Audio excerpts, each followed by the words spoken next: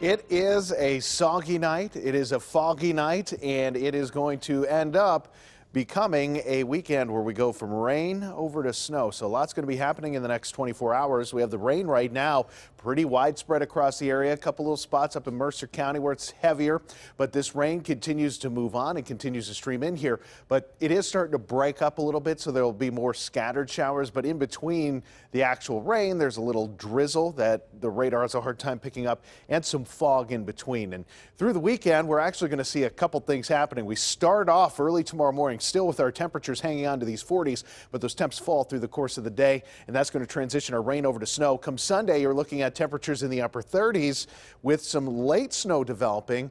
And keep in mind, this is still warmer than average. A typical temperature this time of year is 36 degrees. Fog settled into Pittsburgh here. We're looking from the top of Gateway Center down towards the Fort Duquesne Bridge, and you can see that fog has dropped into town. 49 degrees is the current temperature. And visibility at the airport is 1 mile, less than that here in town.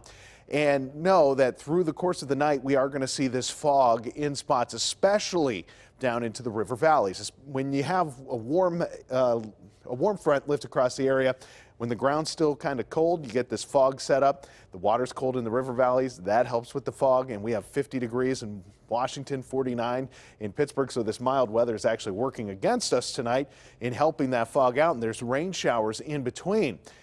Next several days, temperatures do fall off a bit. We get closer to average, but we stay mainly above that average of 36 through much of the forecast. Wednesday, the only exception to that. Now, the big picture shows this rain continues to stream in here, but there is some colder air just back to our west. There's an area of low pressure here that is sending some snow showers our way. So getting into early tomorrow morning, we're still going to be dealing with some scattered rain showers around. The next low comes in right behind it. So this disturbance is going to kick up some rain showers initially, but as temperatures continue to fall, we're going to transition that over to snow.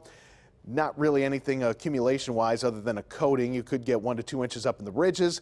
We catch a little break early Sunday. Then Sunday, as we get later into it, the next disturbance zips in here, dropping a little more snow. And again, not much to write home about in the way of accumulations. 43 degrees tonight. Rain, areas of fog into tomorrow. We see the rain change over to snow. Temperatures mid-40s early, falling to the lower 30s by the time we end the day. 39 degrees for your high temperature comes Sunday, and that comes with that late snow. That'll be out of here by the time we get up Monday, 41 degrees there. And that's one of the drier days of the week. Come Tuesday, snow showers around. Wednesday too, then partly cloudy skies as we head into Thursday. And if you like the warmer weather, it comes right back. This time next week, 49 degrees with another round of rain. And I know a lot of people have big plans for the weekend. Make sure you keep ahead of the weather with the KDKA weather app. It has an interactive radar. It'll show you where the rain and the snow are. Gives you the current conditions, hour by hour forecast, daily forecast, and more. Just search CBS Pittsburgh in the App Store and in Google Play.